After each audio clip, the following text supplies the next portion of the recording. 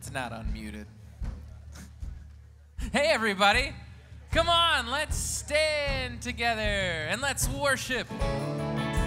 Yeah.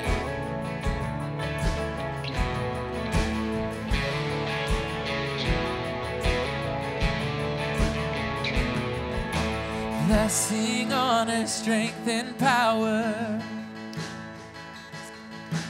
yours alone now and forever.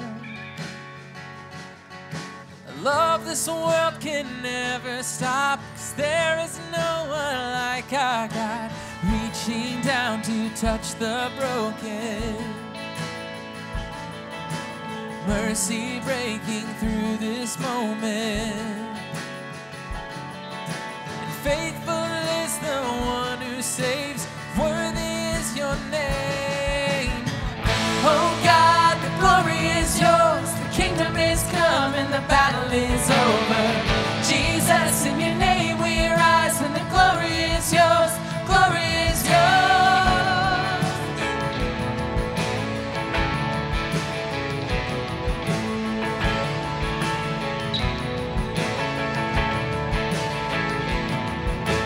Throngs of angels watch and wonder on that day when time is over. Every heart at last proclaim, worthy is your name. Oh God, the glory is yours, the kingdom is come and the battle is over. Jesus, in your name we rise, and the glory is yours, glory is yours. Oh God, the glory is yours, the kingdom is come and the battle is over. Jesus, in your name we rise, and the glory is yours, glory is yours.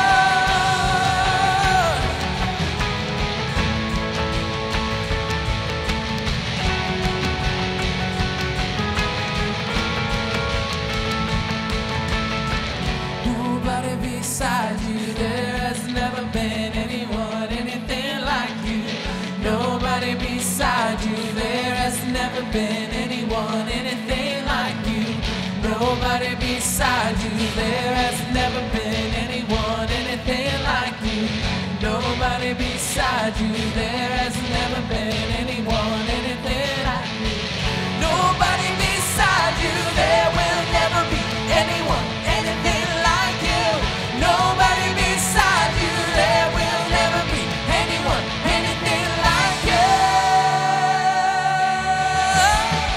Oh God, the glory is yours, the kingdom is come and the battle is over. Jesus, in your name we rise, and the glory is yours, the glory is yours. Oh God, the glory is yours, the kingdom is come and the battle is over.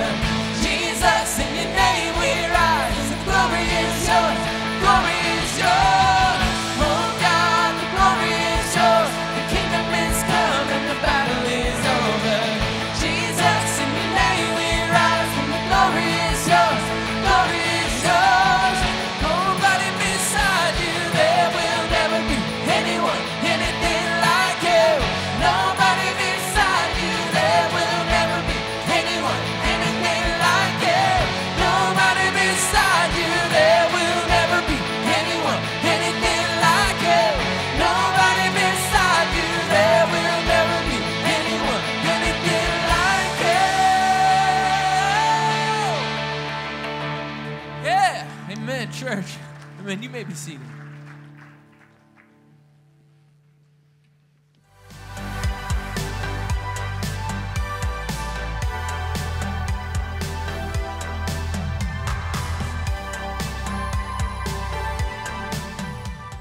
Good morning, Eastside. We are so glad that you could be here with us today.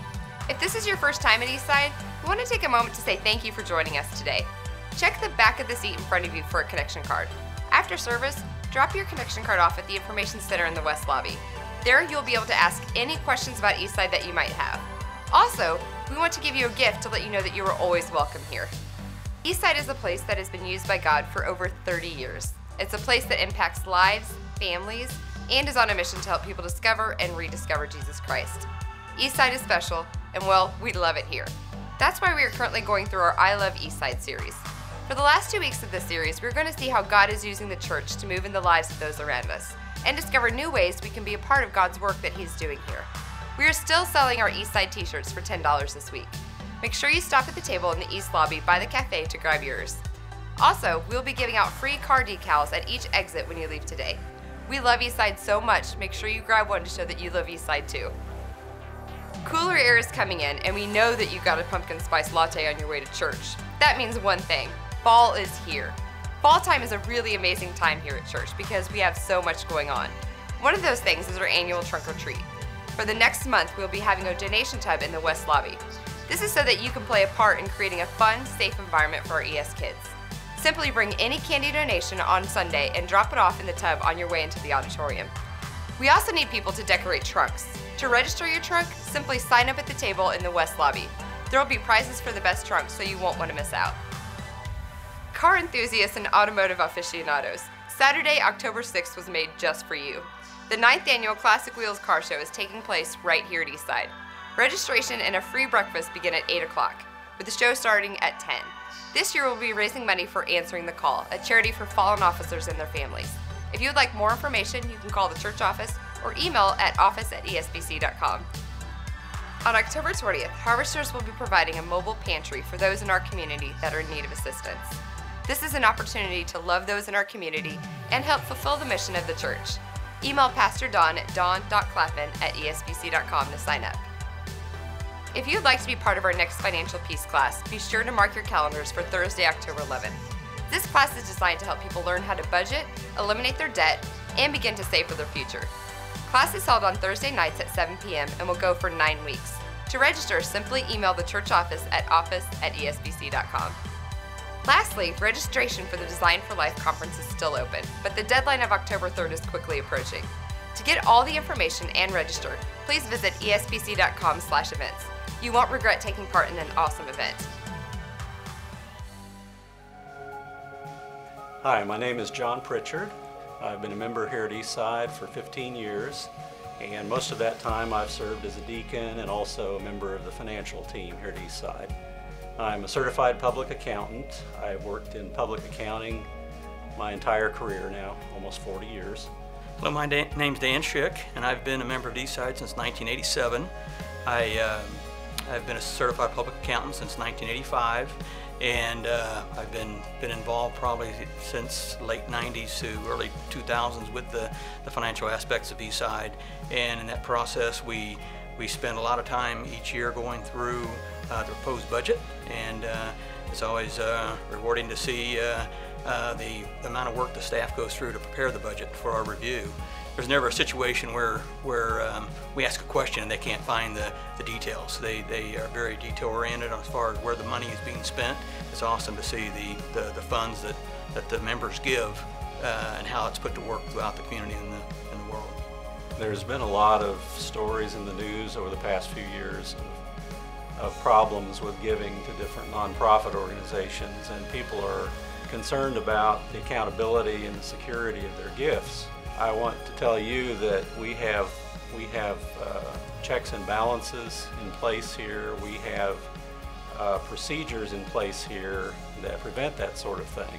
Being able to see how that money's used is what's most rewarding. I know over the last year, I think we've done a good job of starting to share some of the things that Eastside does with the money. There's a core fixed amount of expenses that have, paying for the light bills, etc. But over and above that, being able to really further God's kingdom gives a lot of satisfaction as an individual giving those funds.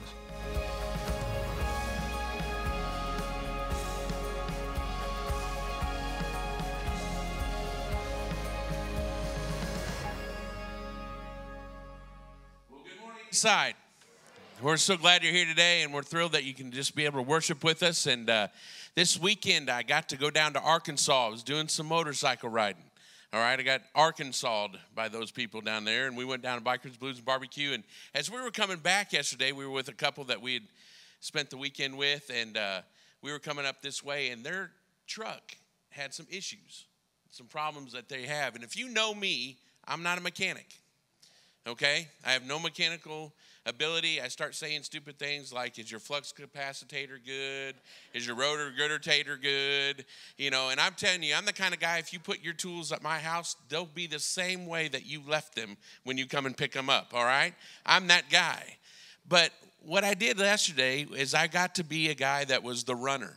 I'm good at that, you know, and so I got to be the runner. There were some things they needed. I got to run and get it for them and bring it back and do that. And you know what? I felt like I was contributing. And it made a difference. And the truth is, I got to thinking about it as I was leaving. I thought to myself, you know what? When we give to an organization like Eastside, even no matter what you give, no matter how small, how big, giving is contributing. And when you do that, you get to be a part of that and contribute. Now, I wasn't the guy that saved the day. I wasn't the guy that as soon as I walked away, that vehicle started and they pulled off. But I contributed. And I got to be a part of that. And it made a difference. And later on, about an hour later, they were on the road and getting going. But I got to be a part of that. And so I'm telling you today, I encourage you, as you give, not because, like they said, we take their money and spend it unwisely. We take the money there that you give to use it to further God's kingdom. And not for today's generation or today's people sitting right here, but we're looking towards the future of what we can do and what Eastside can be in this community. And so I applaud you and I thank you for what you do and encourage you to keep contributing because it does make a difference and we're changing lives here in Jackson County and further out. All right? Ushers, come ahead. We'll receive our tithes and our offering. Let's pray. God, we thank you for the opportunity to be a church that makes a difference where we're at. We thank you that we have the opportunity to be a church that is looking ahead.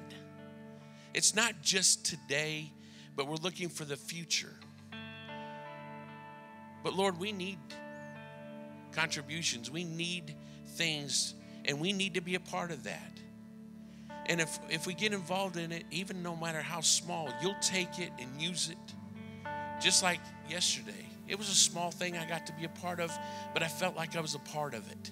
And so I ask you, God, as we give, no matter what we give, that we walk away knowing that we're a part of something that is life-changing.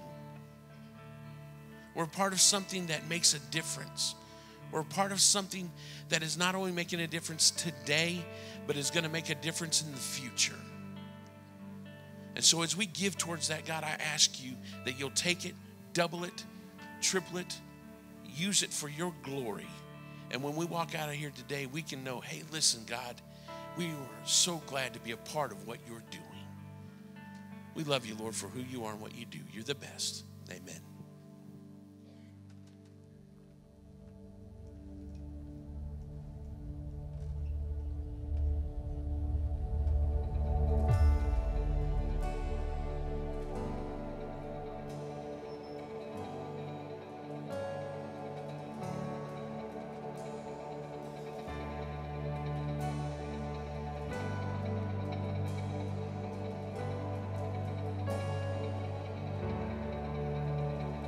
The word roaring as thunder, with a new future to tell. For the dry season is over, there is a cloud beginning to swell.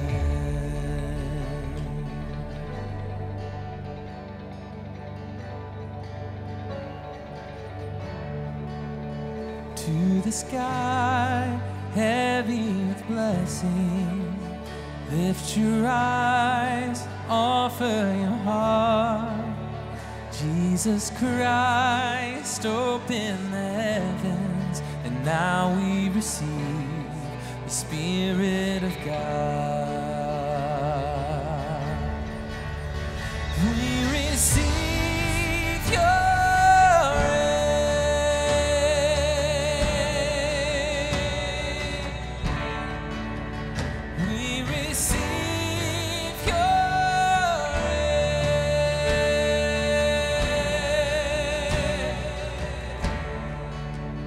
every seed buried in sorrow, you will call forth in its time.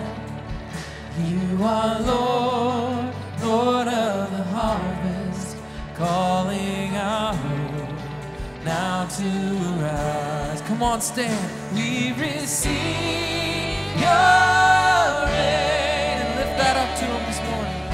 And tell him that we receive it, God. All of us. Yes. We receive your reign. Oh. We receive your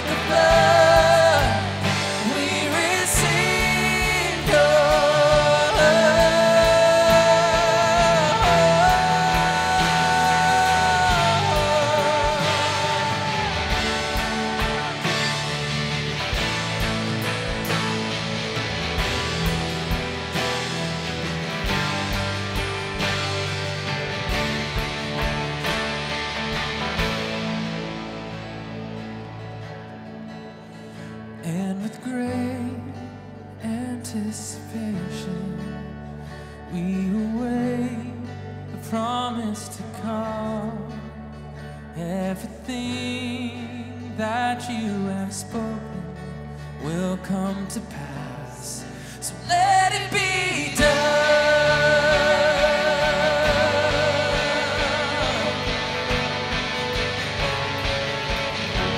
Let it be done.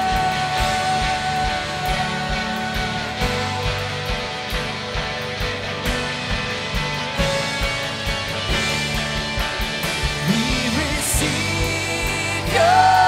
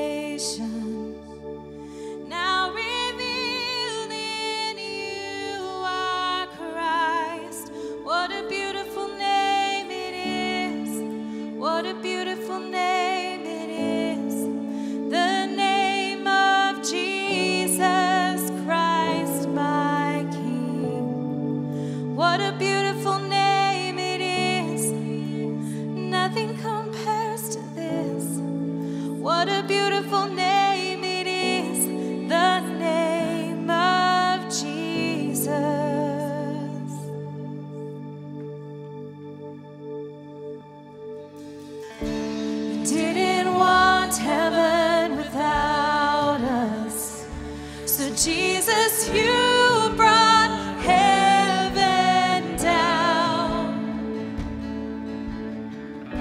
My sin was great, your love was greater. What could separate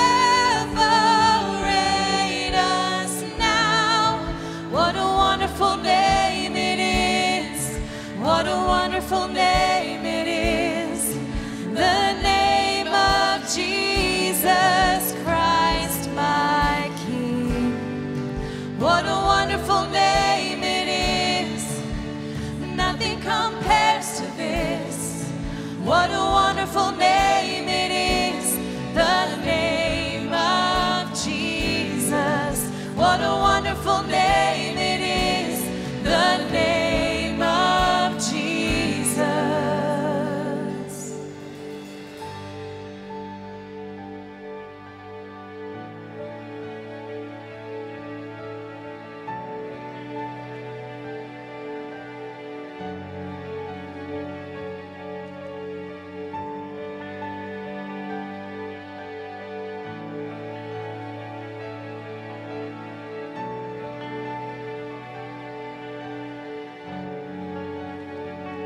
How sweet is your name, Lord.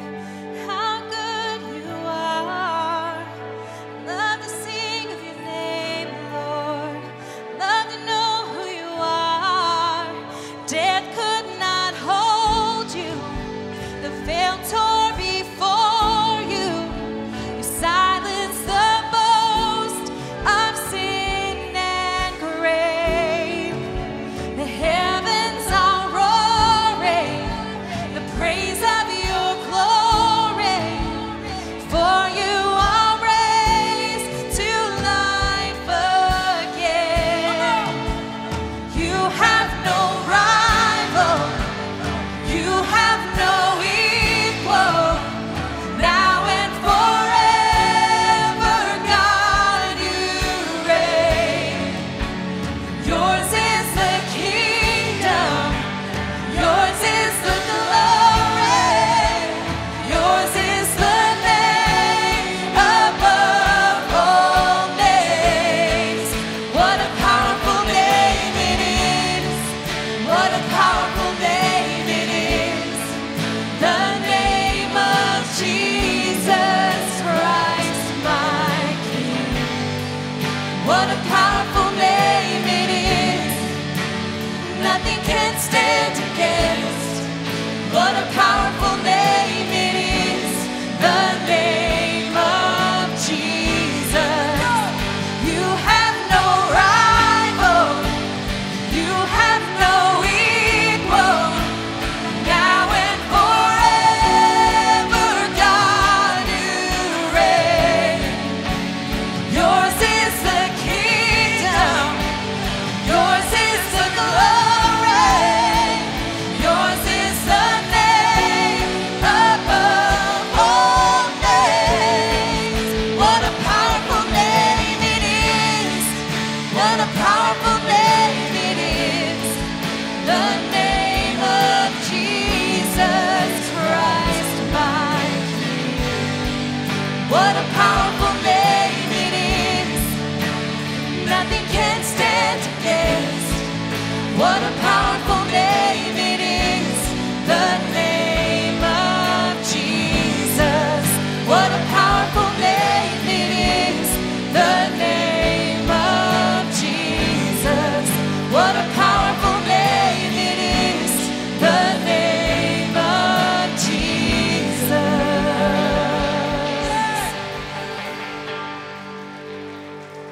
Amen. God, your name is power. Amen. Church, you may be seated. Previously on Church Hunters. This is your first church. This is Creekside First Baptist. Honestly, right up front, didn't love the name. The Sunday morning experience was just a little too traditional.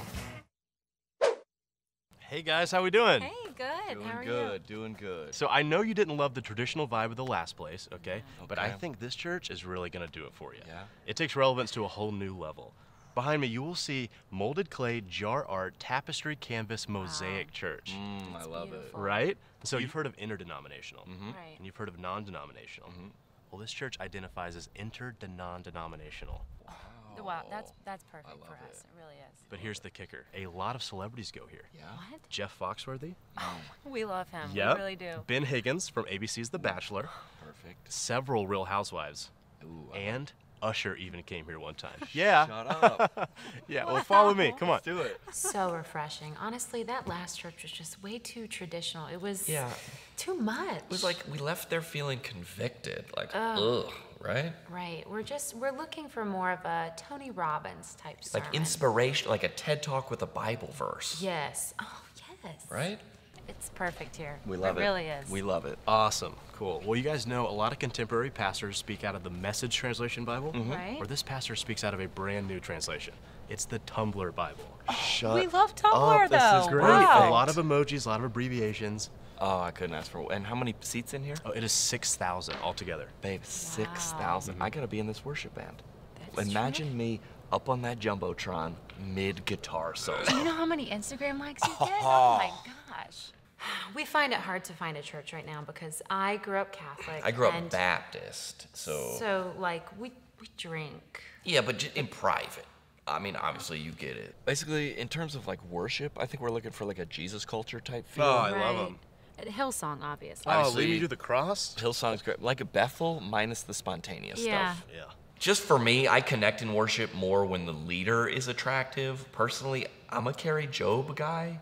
Oh, okay. Well, she's married. So is Christian Stanfield. Wow. So one of my personal favorite things about this church is the service times. There's an 8:30, a 10, a 1 o'clock, a 5:30, and even a 7 o'clock service. Oh, there's nothing around like 2-ish? Yeah, for us, for what we need, 2:15 is best. Yes. How many songs do they do during worship? Usually 5, 5.5, depending on where the Spirit leads. Wow, babe, is that a lot? Well, if that's too much for you, they have a program here called the Worship Assist Program. Okay. So if you ever get tired during worship, an intern will come out and just hold your arms up. You just keep worshiping the King of Glory. Just like that, I love it. You can still look super spiritual. And my arms get so tired from yoga. Same. I actually like this church. I think we can make it work. It was all right. I mean, it was good, but like I emailed the pastor and he didn't immediately respond. So we're taking these vessels elsewhere. Oh, man. Good morning. That's so funny to me. I love those because there's so much truth in the middle of all that humor. But anyway, we've been showing a couple of those in our series, I Love Eastside, and this is part 4 of our series. I want to jump right into it because we've got a lot to cover today. And I'm actually today continuing a message that we started last week. So we're going to jump into that. And here's what I shared a little bit from last week. These are not in your notes. Some of this is not in your notes because it was there last week. I encourage you to go back online. You can go online. You can go to YouTube. Eastside has a YouTube channel. You can watch the service there. I shared with you what to look for in a church. If you're looking for something in a church, I shared what to look for. I didn't come up with this. I don't know where I found it exactly. But here's what you look for. But I really resonated with it. I thought it was a great one to share with you. What do you look for in a church? People who love Jesus. All right? And most churches, most every church would check that box, wouldn't they? Most every church would go, yeah, we love Jesus.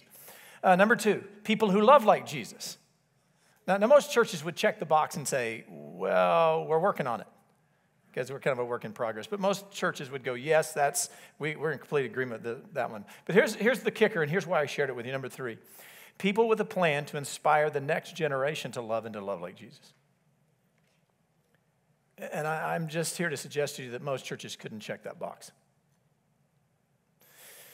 But I said to you last week, one of the reasons I love Eastside is because we can check that box also. There is a plan to inspire the next generation to love Jesus and to love like Jesus. And somebody goes, well, what's your plan? What is this plan that you're talking about? Well, that's what this message is about last week and this week. The messages this week and last week are a big part of that plan. This is what I am talking about as we continue with that idea that we started last week. Now, here's what we've so far. We said we love Eastside because we are the body of Christ, right? And we said this, we don't simply go to church. Okay, that was very poor. All right, we're going to try again. Don't simply go to church. Be the church. I mean, that's kind of the idea we said. And then the second week I said this. I said that we love Eastside because we're a community. And a life-giving, healing community. And we said this. We is more powerful than... So we love Eastside. We need community. God ordained us to be in community, created us to be in community. And then last week I began to and want to finish today. The message that I started last week was this. I love Eastside because we don't freak out about doubt. All right, we don't freak out about doubt. And I shared this also last week, and I find it alarming. One of the statistics says this, that in evangelical churches like ours, 3/4 of the students in churches like ours abandon their faith after high school.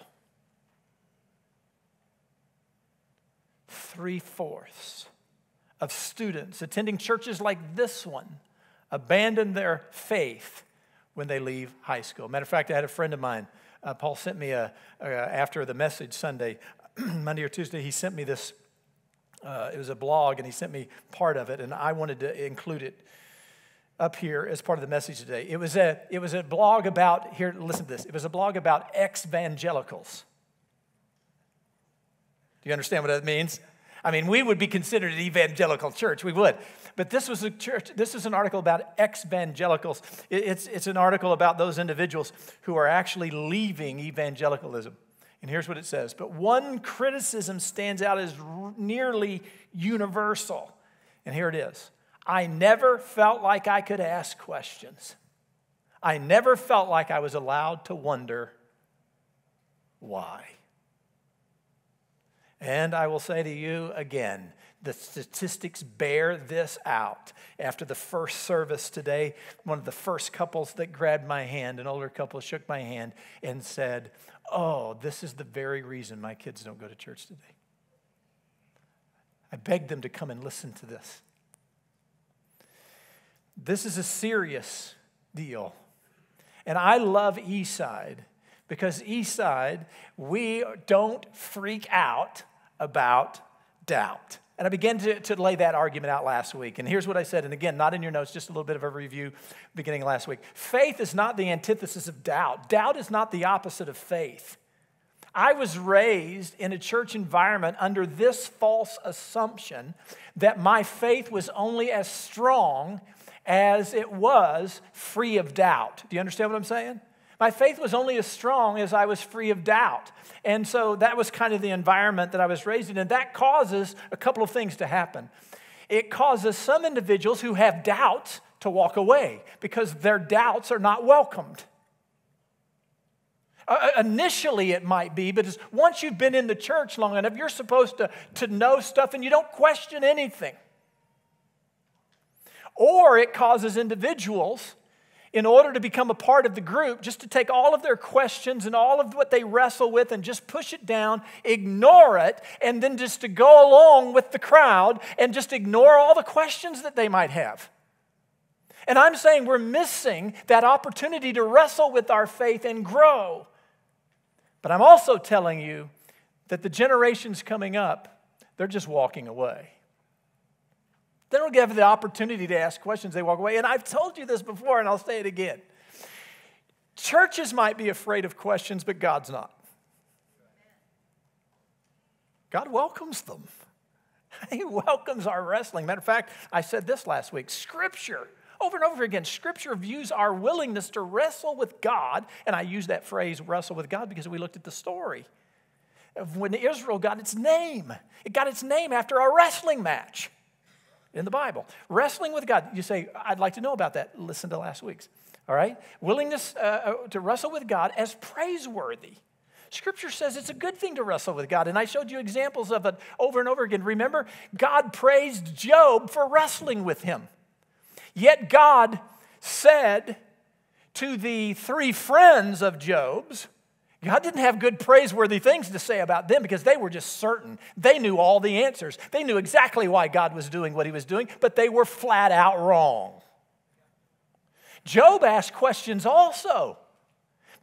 But he did it with an honest heart, and God said to him, I appreciate Job. He wasn't right in his accusations about me, but he was honest.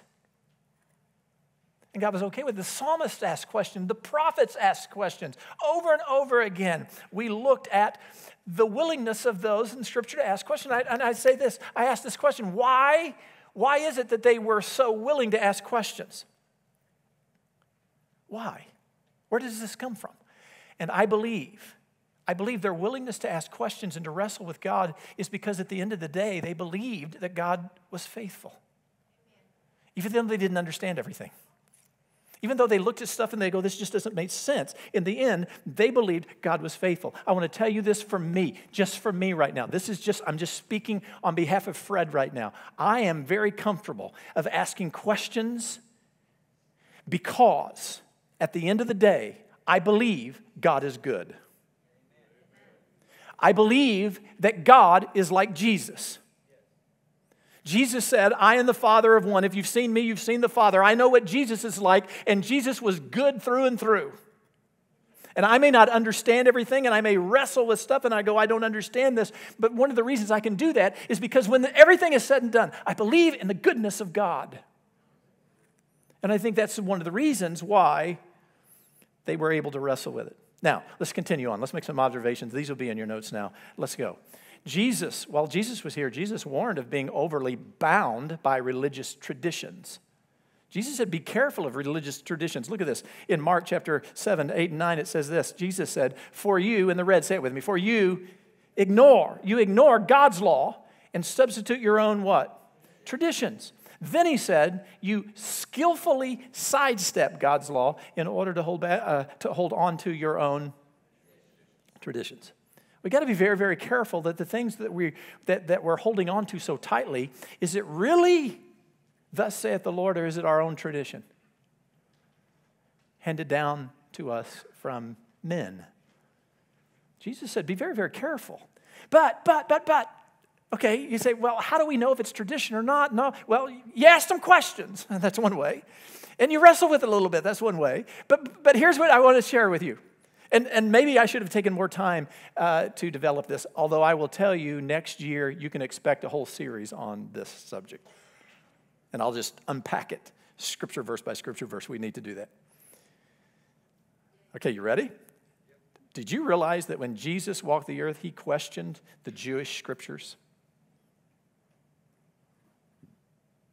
The Hebrew scriptures that the Jewish people had, what we call the Old Testament, the Jewish scriptures, Jesus questioned it. You say, where did he question the scripture? You ever heard on the Sermon on the Mountain? I don't know why it's called Sermon on the Mount, because he preached several sermons on mountains. But this one's called the Sermon on the Mount. Read Matthew 5, 6, and 7. And here, if you don't find verses like this where Jesus said, you have heard it said in your scriptures, but I say. And a couple of times, you know what he says? Your scriptures don't go far enough. At one point he says this, your scriptures say eye for an eye, tooth for a tooth. But I say turn the other cheek. Don't return evil for evil. Well, what right does he have to question the scriptures? Well, you say, well, because he's Jesus, Pastor. You're not. Thank you. I get that. Thank you for pointing that out. But here's what we understand. Jesus caused his audience to wrestle with the scripture. He caused them. They had to look at it. By the way, the early church wrestled with scripture. Did you know that? It's in your Bibles. Well, for those of you that like homework, would you read Acts chapter 15? Would you read about this Jewish, can I just tell you real quick? There was this council in Jerusalem that the early church was wrestling. Here's what they were wrestling with. There were Jewish Christians, some of them Pharisees, who had become followers of Jesus, and they had all their Jewish laws and regulations. And then these Gentiles were believers coming in, and the Jewish people were saying they have to follow Moses' law also.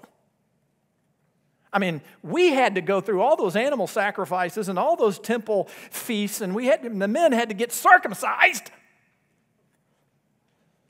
Some of you are like, did he just mention that? I did. And they're going like, these new people get to come in and they don't have to do any of that? No way. And so they were wrestling. What does the Bible really say?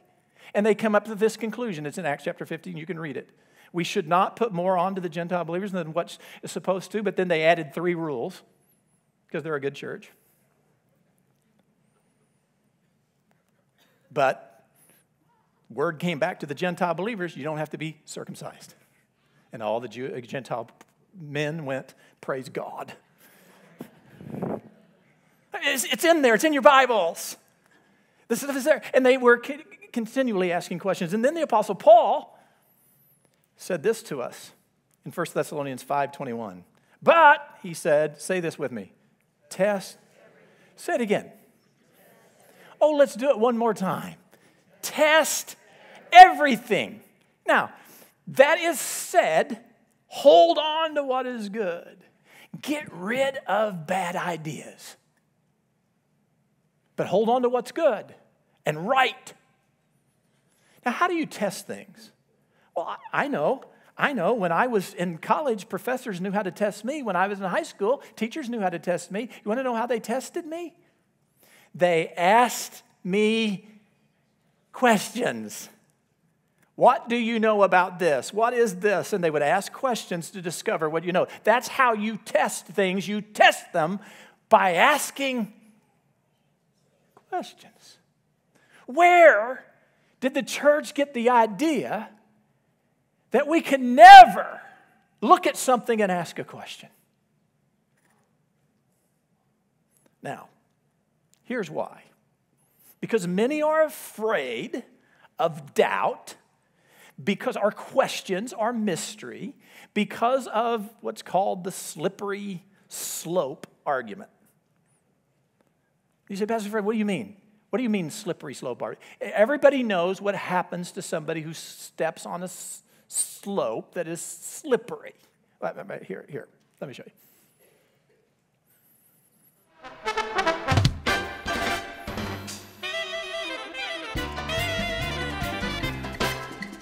There you go. That's what happened. Let's watch it again because it's so much fun. He's gone.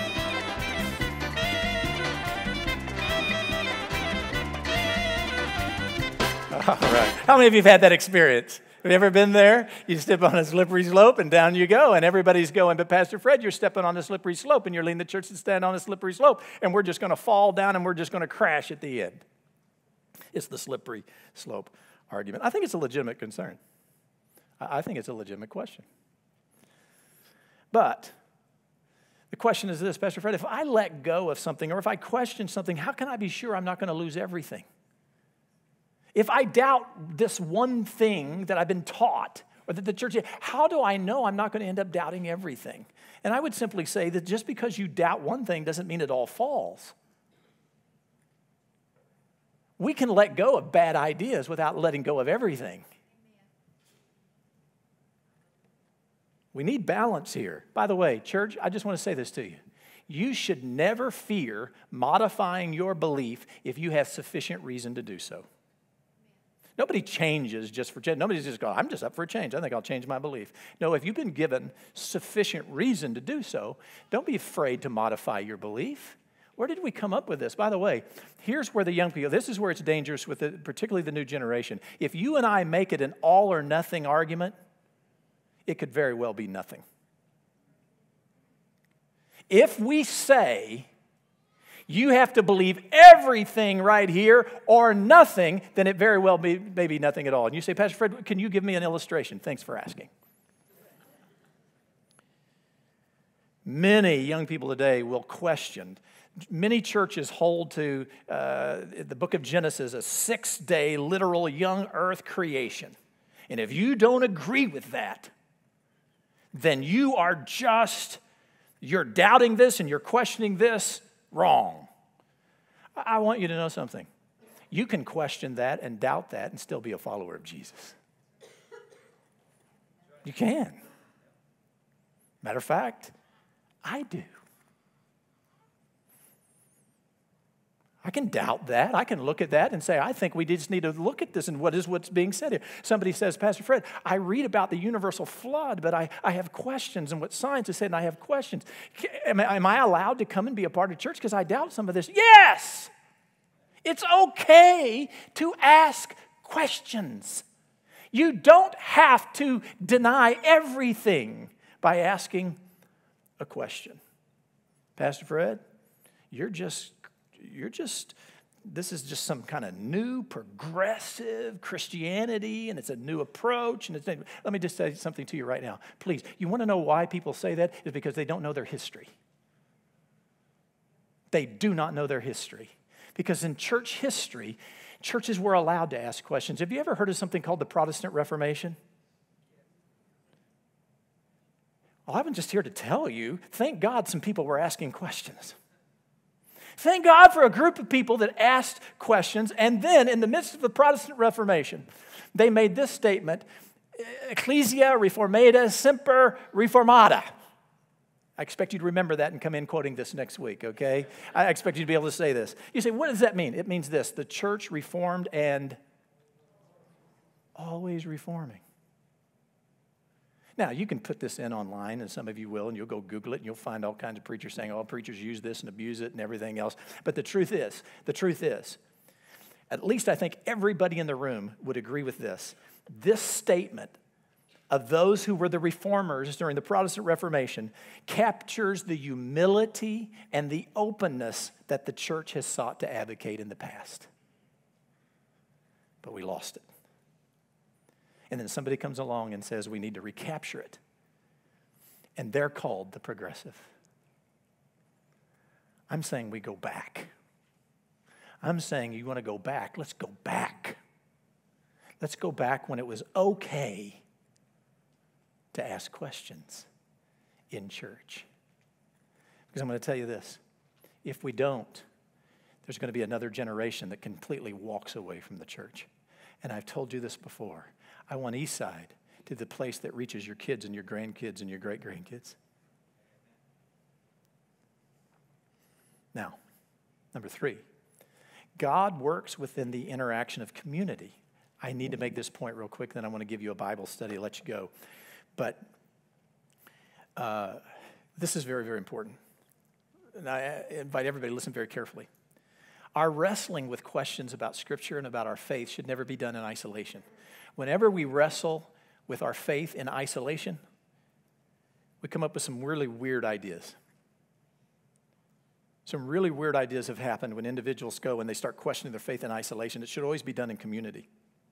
It should always be done with other believers. It should always be ran across. Listen, I have been on a journey for the past 5 years or longer. And this journey has led me to other believers and other followers of Jesus who are writing material and writing books and are wrestling with things, and it's not done in isolation. By the way, do you understand that you didn't come up with your faith on your own? Do we all get that in the room today? Those of us who embrace the faith, do you know that we didn't come up with this? It was handed down to us. The faith that we are following has been handed down from the apostles to the early church followers, through the church, through centuries, to nearly 2,000 years. That's why last week I did something different at Eastside. During baby dedication, we had all those beautiful babies and parents lined across the front. How many of you remember? You remember what I did?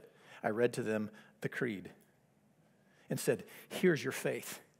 Handing down your faith. What does it mean to hand down your faith? Well, this is what they've been telling us for hundreds of years when they got together and they wrestled and they said, this is what is the core of Christianity. This is our faith. We believe in the Trinity. We believe in God the Father, the Son, and the Holy Spirit. We believe that Jesus Christ is the living Son of God and He came to bear our sins and He is our salvation and He is the only way. We believe in the Holy Spirit. We believe that Jesus is coming back and boom, it's over. And you want to know how long it took me to read our faith statement in the creed? 1 minute, 30 seconds.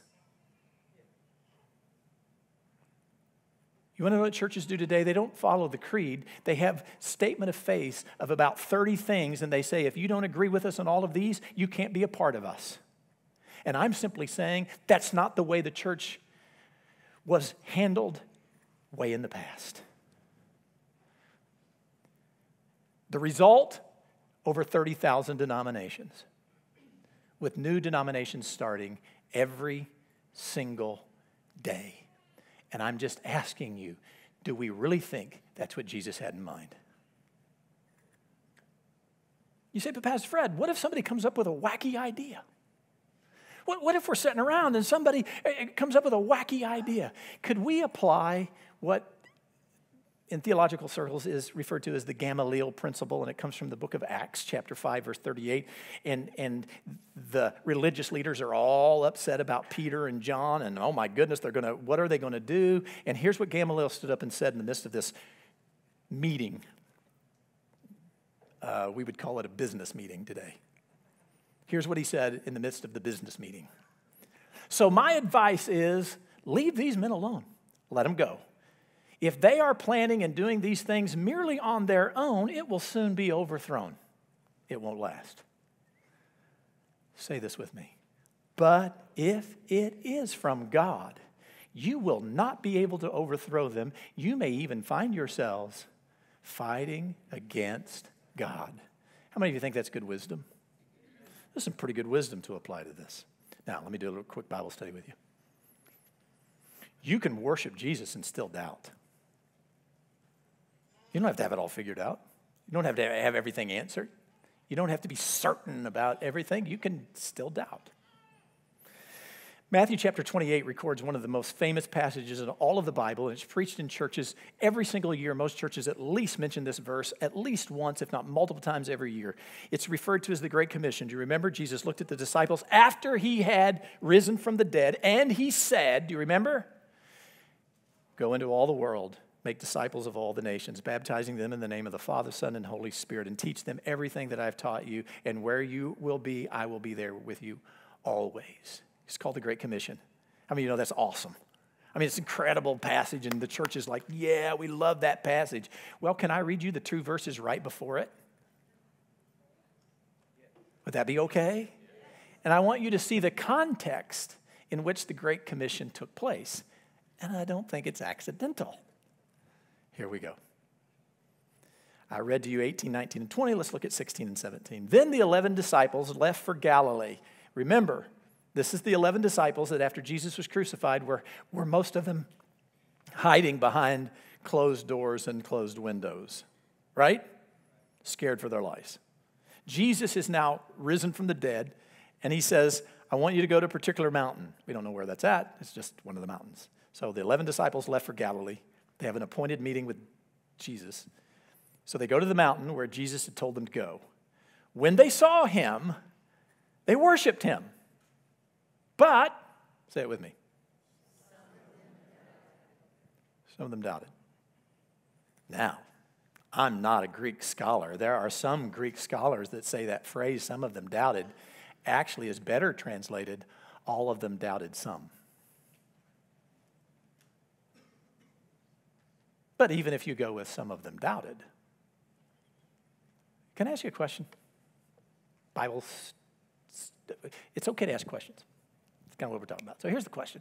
If you and I were in a little Bible study, I'd ask you this question. What did they doubt? I'll just be honest with you, it doesn't say.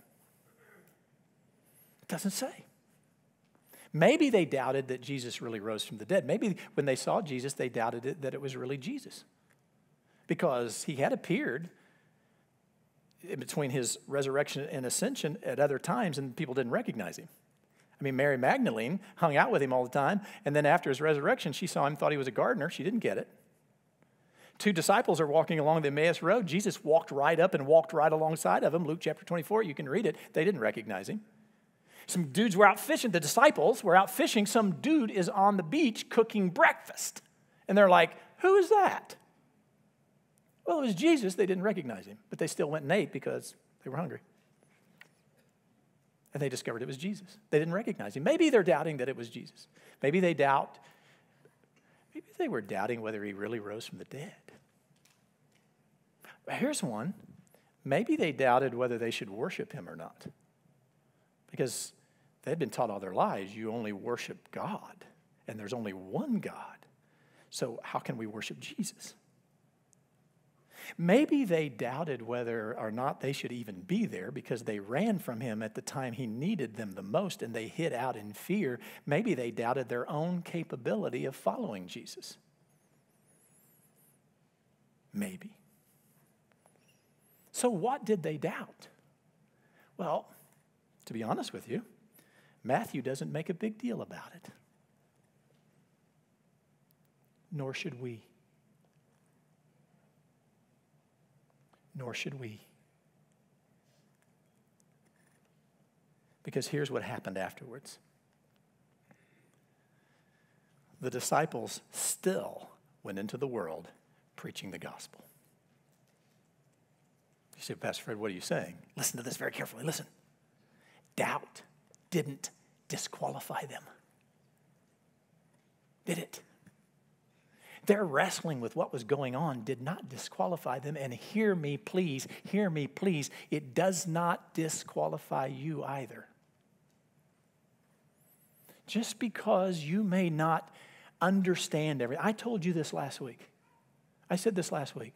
I believe that Father, Son, and Holy Spirit are all one God, three distinct separate persons, all one nature. I confess that. I believe it. You say, well, Pastor Fred, would you explain it? Can't. It's a mystery.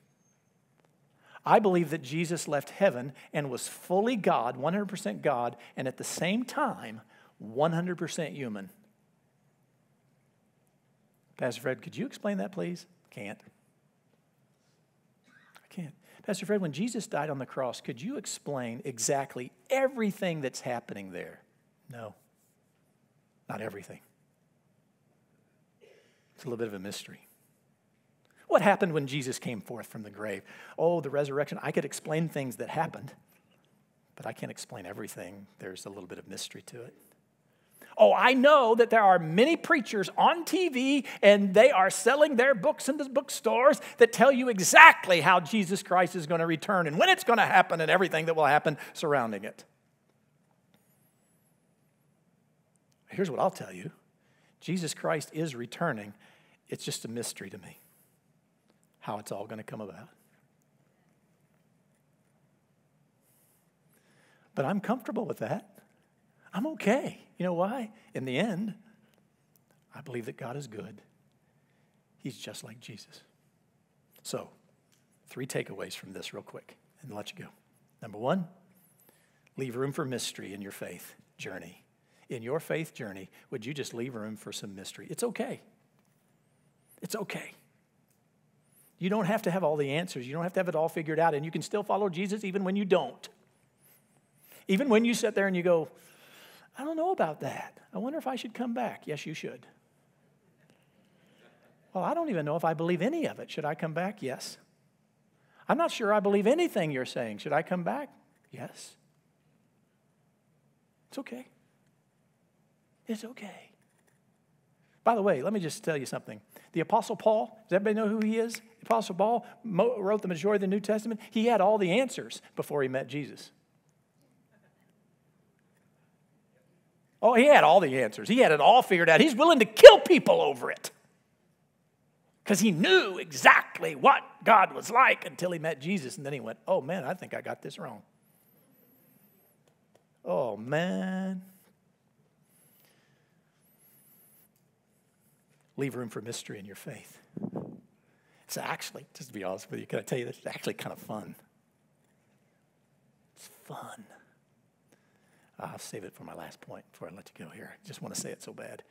Number 2, value community. We already mentioned this one. Value community. Our wrestling with faith takes place in groups, in other believers, not in isolation, not on our own. You say, I'm not in isolation. I read the internet. I'm going to tell you something. You can go to the internet. You can type in everything I've said. You can find individuals that's just going to just tear it up, chew it up, and spit it out. They're all out there in the internet world. Best thing to do is to be able to sit down with a group of people who breathe, who are going through life and are wrestling with their relationships and wrestling with their lives and going through dark times and good times and see how faith works out in their world.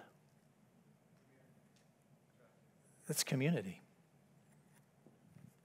And then number 3, don't strive for certainty, but rather for commitment in the midst of uncertainty. In other words, if you think you're going to get it all figured out before you're just able to relax, you're going to be in big trouble, or you can play the game and think you've got it all figured out. Now, I know you're done. Notes away.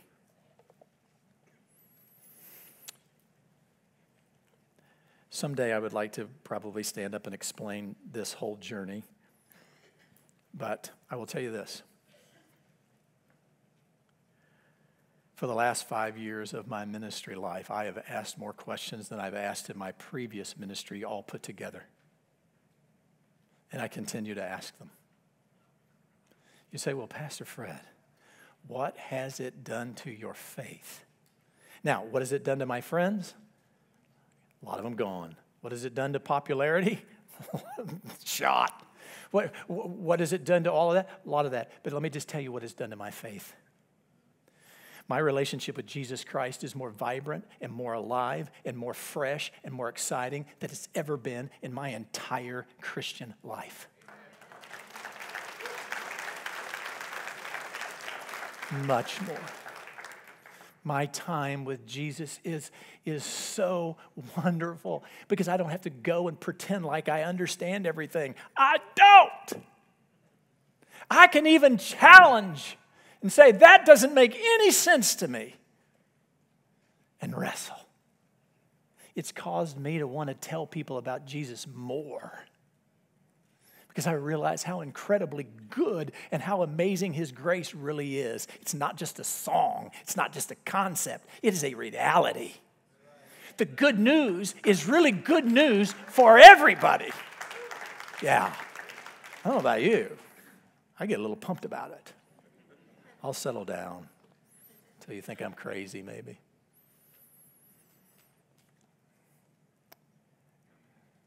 Doubt can enhance your faith. It can enhance it. We've been taught to shut it down. At Eastside, we don't freak out about doubt. We embrace it. Would you bow your heads with me? I want to pray, and before we leave, let's pray together. And for anybody in the room that's saying, you know, I kind of would like to know more about this relationship with Jesus I hear so many talk about. Well, when you leave today at all the main exits, we have a little booklet called Fresh Start with God. That book is free.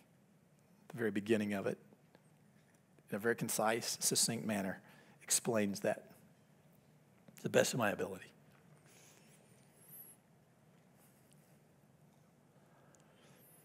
Let's pray together. Father, we have walked into a subject now. We're talking about a subject that makes some, I realize, Father, I know it. It makes some individuals incredibly uncomfortable.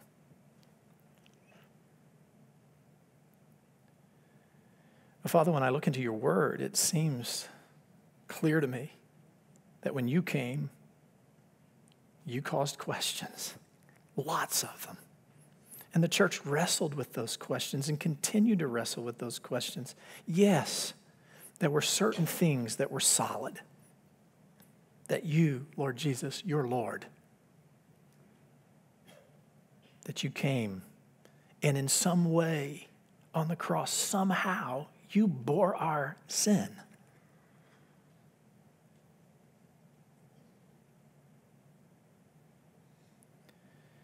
Father, we have wrestled with understanding what all of this means.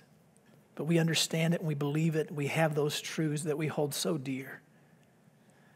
But outside of that, we're open to all kinds of questions. And even within that, we're just welcome the questions. Father, I pray that we wouldn't be afraid of doubt and uncertainty. Because even the Christian who feels so certain today, you never know what life's going to hit them with. And Father, I know I've seen individuals who have been so certain in their faith one day, lose it all the next. Father, I pray that as we move forward, you would use this congregation as we wrestle with the scriptures and we wrestle with what's taught.